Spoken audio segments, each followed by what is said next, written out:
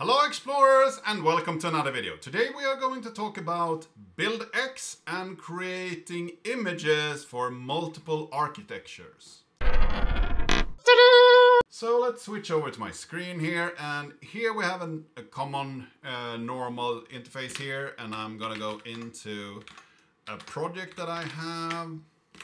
No, not GitHub, GitLab.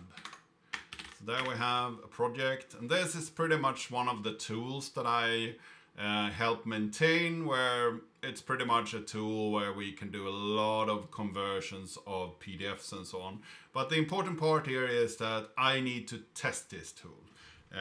This tool is something that we run thousands of PDFs every day in order to extract information and improve them in different ways.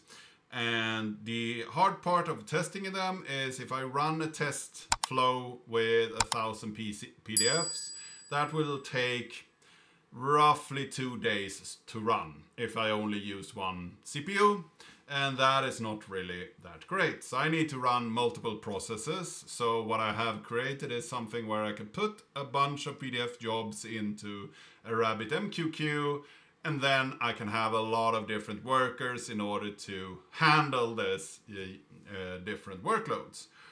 And in my home lab here, I have a couple of Raspberry Pis and a couple of normal machines, and I want to deploy over all of them. And in order to do that, I of course need to handle the ARM architecture and the AMD architecture. So both of them is required to be built. And this is what I'm currently doing to do that. So first off, we need to create an X builder. So we will do docker buildx create, and then we will add the use flag here. We will give it a name, mybuilder. We have the driver options, network.host, and buildkitd-flags. We will say allow-insecure-entitlement network-host. And the last part here for the driver and so on, the reason we put those in is because we want to be able to use HTTP, not HTTPS, because I haven't really created any internal SSL certificates and so on, and I don't want to have all the extra security in my lab environment. If you have everything set up correctly, this should not be required. And after we run that command, we can actually do a build. So a build looks something like this. We have docker, buildx, build, and then we will add the push flag. So this will actually push it to my repository. We will have the platform of Linux, AMD 64, Linux, ARM 64, and there is like 20 or so different architectures that you can build to, so there is a lot of them. And then you will tag it, and in this case I will tag it with the place I want to put it, so my node 7 EI.org.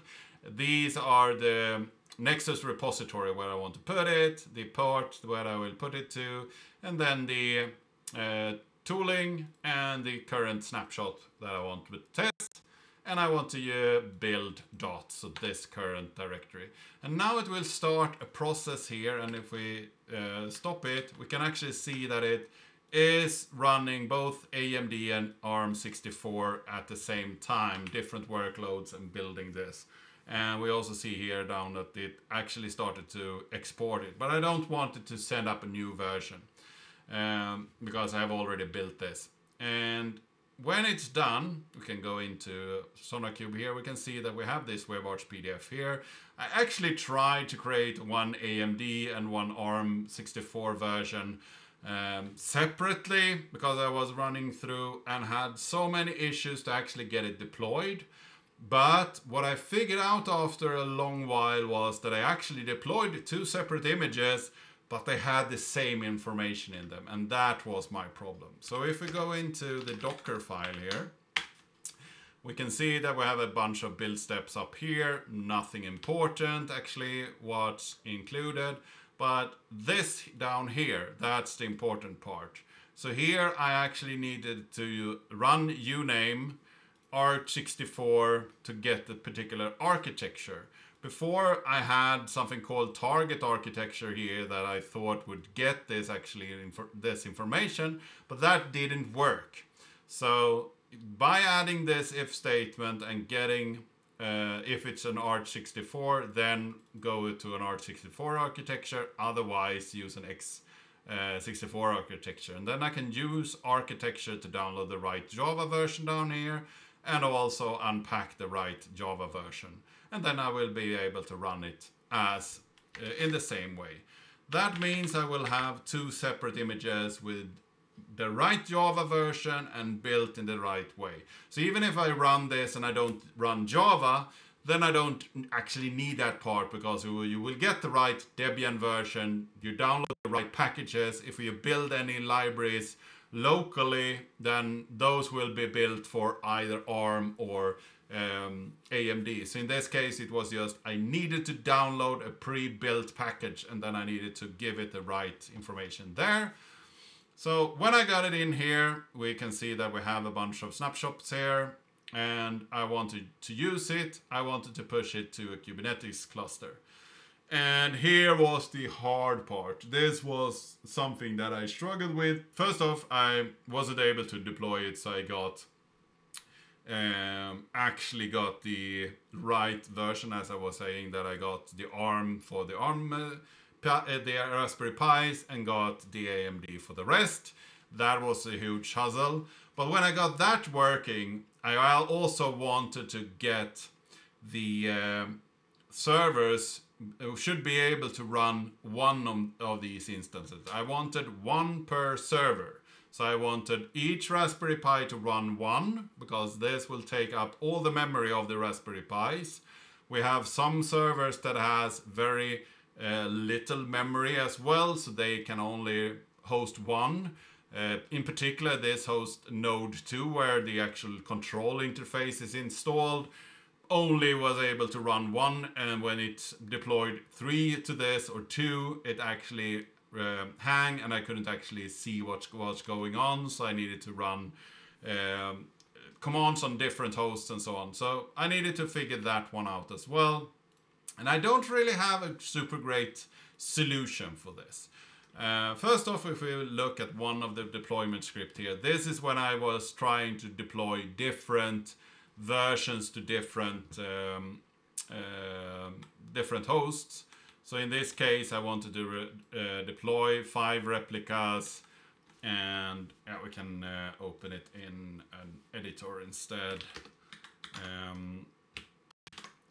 So I wanted to deploy it to 5 replicas. I wanted to have the revision history, progress deadline if it can't run more than kill it after an hour, and selector and so on. And this is the important part here. There's the affinity. So I had a node affinity that I said I want you to only run on ARM64 hosts, and then we had the preferred scheduling during execution with a wait.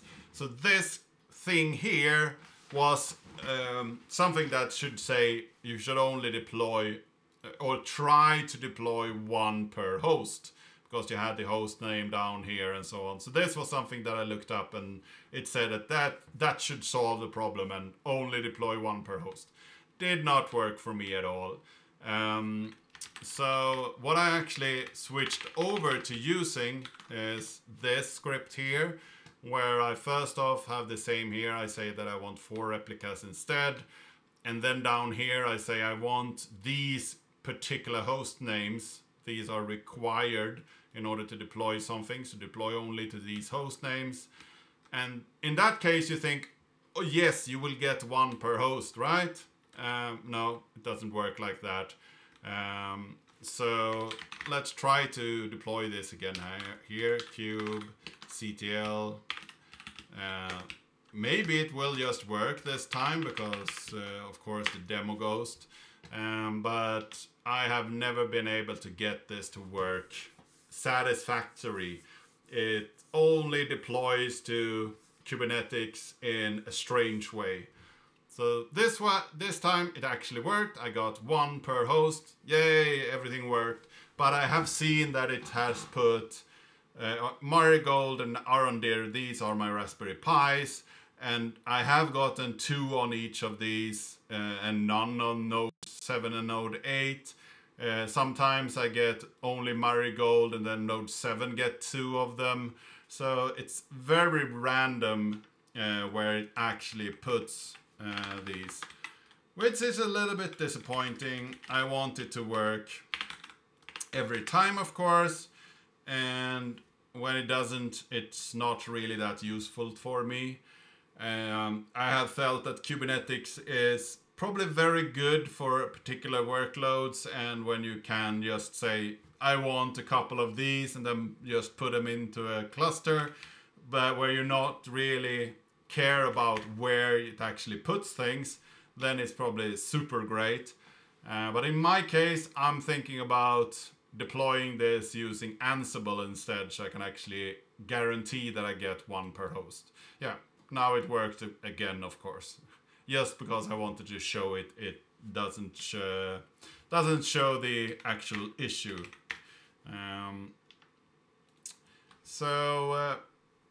Yeah, that's the current state I am in at the moment. If you have any suggestions or so on to get good result where you always get 1 per node and so on, and if you are really great at Kubernetes, I would love for you to write something in the comment section about that. Otherwise, I will just create an Ansible script where I can actually deploy 1 per host and remove Kubernetes, because it doesn't really add anything to my workflow at the moment. So yeah, it's not really something that I need for this particular test case. If you like this video, give it a like, share it with your friends and colleagues. If you haven't subscribed yet, please do that. If you have any other comments or suggestions, leave them down in the comment section down below.